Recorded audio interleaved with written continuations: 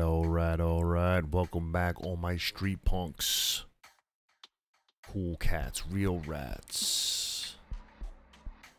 All my investigators out there. We are talking about corporations again.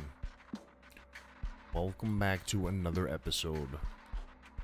The tabletop role-playing game Carbon 2185. In the last video we talked about the Garcia Group, but in this one we're discussing Houston Dynamics. Before we jump into it, be sure to like the video, it really helps out the channel a ton. All the social media links are down below. Subscribe if you like this kind of content and you want to see more.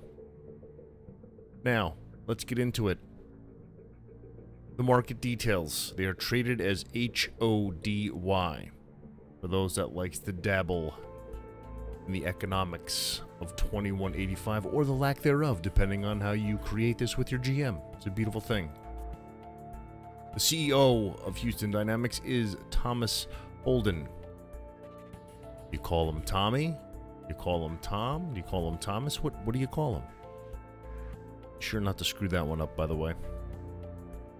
Country of origin is the USA, United States of America, and the industries are cybernetics, robotics, and personal tech. The engineers at Houston Dynamics were the first to reverse engineer Shenzhen Solutions' original Neuralink, offering a cheaper alternative and making the company incredibly wealthy. After the Neuralink success, they began production on cybernetic quality of life enhancements with a focus on the nervous system. Unlike most other megacorporations, Houston Dynamics focused on enhancements designed for consumer use rather than for the military. Good for them. This consumer-first approach elevated their designer cybernetics to must-have infamy. Ironically, Houston Dynamics got their start over 150 years ago by creating the very first combat robots for the US military.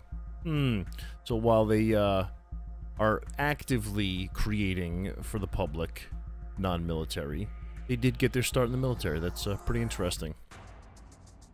Most mechs on the market these days are still created by Houston Dynamics, or from stolen Houston Dynamic designs.